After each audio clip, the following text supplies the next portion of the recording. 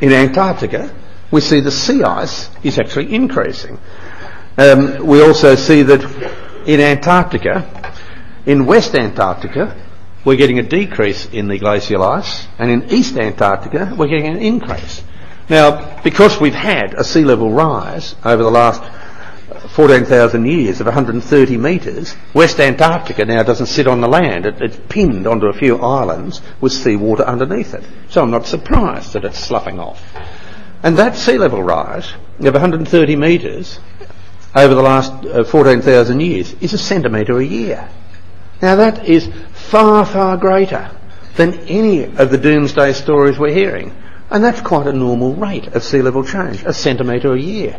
We've had a sea level change in the last 14,000 years which just hasn't gone up gradually. It's gone up, it's gone down, it's gone up and gone down. And if we look at it from 12,000 years ago to 6,000 years ago, the sea level change was about 2 centimetres a year. And this is why West Antarctica is a little bit unstable, and the ice on East Antarctica is actually getting bigger. But there's a few things we don't hear about the ice. The continent of Antarctica is actually rising. The second thing we don't hear is the ice sheets are expanding, but they're also contracting. But the total mass balance is that they're expanding. In Antarctica, what you never hear about are the volcanoes sitting underneath the ice. Remember the volcanoes? One volcano can ruin your whole day. Well, it can ruin your doomsday theory also, because we've got some well-known volcanoes sitting underneath the ice.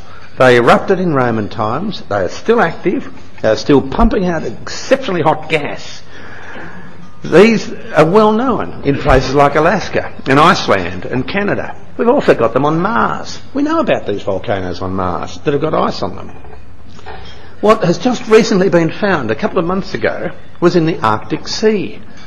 At a water depth of greater than 3 kilometres, there was a huge basalt volcano that exploded. And the geologist here would know the only reason you can have a basalt volcano explode is if it's charged with carbon dioxide.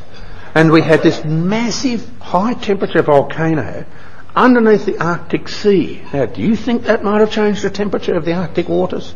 Well, of course it did, but we never hear anything about that. And it's not only temperature that makes ice sheets expand and contract. And there's a huge amount of information that shows that it's not only temperature. There are many, many other mechanisms to have ice sheets change. It can be volcanoes, it can be changes in land slope, it can be changes in ocean dynamics, it can be changes in ice mass, it can be warm times when you get increased precipitation and ice sheets thicken up.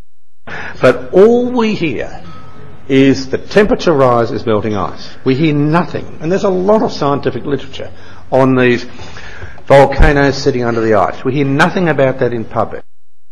We don't hear anything about the lakes that are sitting beneath the Antarctic ice and the river systems that are sitting beneath the Antarctic ice. These are active, they're not frozen, and they are actually lubricating the movement of ice. But we hear, again, nothing about that. And I'm arguing that the story that we hear in public is a very, very selective story. The same with hurricanes. We're actually finding that hurricanes are actually decreasing. The Gulf Stream, which is meant to carry heat from tropical areas to higher latitude areas, it changes quite considerably. It changes in position. It also changes in strength. It doesn't appear to be related to temperature at all, but that's contrary to what we hear. But the literature's full of information on that. We also see in the literature there's some evidence that the oceans are cooling. And we also see in the literature, and this is really quite bizarre, that there's a link between how ocean currents move and how active the sun is. Again, we don't entertain any of these other possibilities. So if we want to change climate change, we've got just a few little things to do, and they're not the difficult ones. Bacteria are great consumers of carbon. The greatest biomass on Earth is beneath your feet. They're not trees, they're not elephants, they're not whales. It's bacteria in the 4 kilometres beneath your feet. We've got to stop them interfering with the water and carbon cycle. We've got to change the rotation of the Earth to stop the ocean currents changing. Well, that's an easy one. And we've got to stop continents pushing together giving us those 15% of volcanoes which the IPCC use, or pulling apart and getting submarine volcanicity. That's an easy one. Atlas had a go at that and just about got it. We've got to stop the Earth wobbling in its orbit. That's an easy one too. A little bit harder, trying to stop the change of flux of energy coming out from the sun. An even harder one is to stop our path of our solar system through the universe. And we're travelling at a mightily fast speed. Every 143 million years, we actually come into an area where supernova eruptions are still pumping out cosmic radiation. So the sun blows away stuff, but other times we're in areas where there's a lot of cosmic radiation. So we've got a bit of a problem there, but that's not the real problem. The real problem we've got is actually, once we've stopped all these natural processes, is to persuade our growing economies to stay poor. Now, what are the chances of this? So, it is my scientific view that what we are seeing is the rise of a new urban religious fundamentalist movement that have lost contact with nature. They're also unable to accept, like most dogmatic fundamentalist religions, that there might be another view out there which is valid. They're also quite unhappy to accept that there might be a view that is underpinned by evidence, and their source of information are 7-second grabs.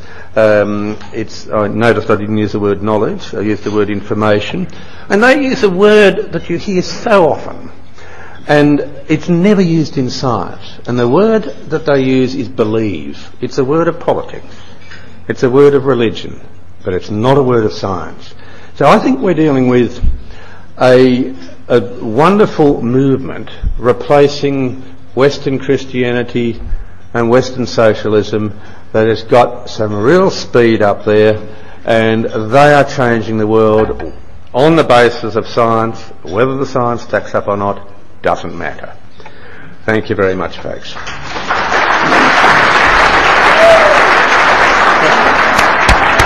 Ladies and gentlemen, the inconvenient professor